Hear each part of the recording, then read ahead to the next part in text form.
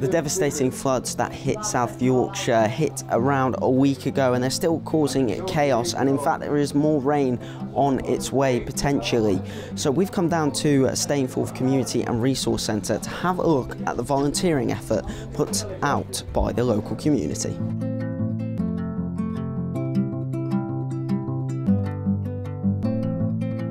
All this equipment here, what you see, has all been donated from HMP prisons in Hatfield. As you can see here, we've got cereals, boxes and boxes of cereals. We've got brushes here, we've got all these mops.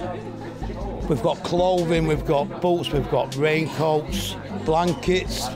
Everything has been donated from the prison, which came in 2 nights ago. And how much of a difference does that sort of make? It makes a big difference. The amount of damage that's been caused over in Fish Lake is unbelievable. And all what you see here will be used. These people over in Fish Lake, they're just so proud of what everybody's doing for them.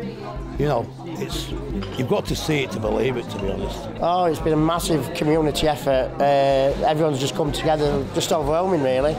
But like you see, every 10 minutes, every 5 minutes, there's stuff coming constantly.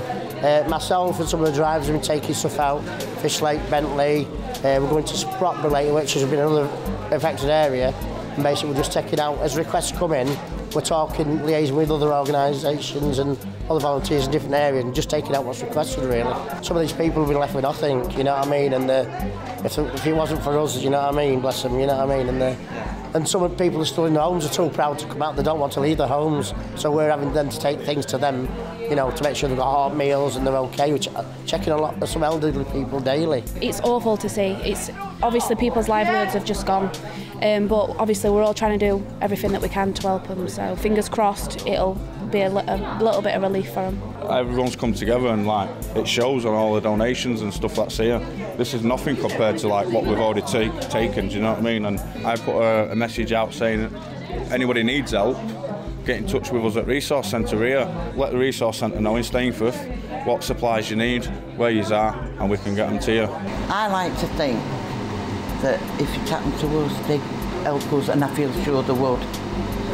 But can I just say, Stainforth usually gets a bad press, but I think when you look out there's a lot of good community and a lot of good people in Stainforth, and I think Stainforth has pulled it out, and they're brilliant, every one of them. And I'm honoured to be here to do this, to help other people. Do you feel confident that you're going to be able to overcome if there are more floods?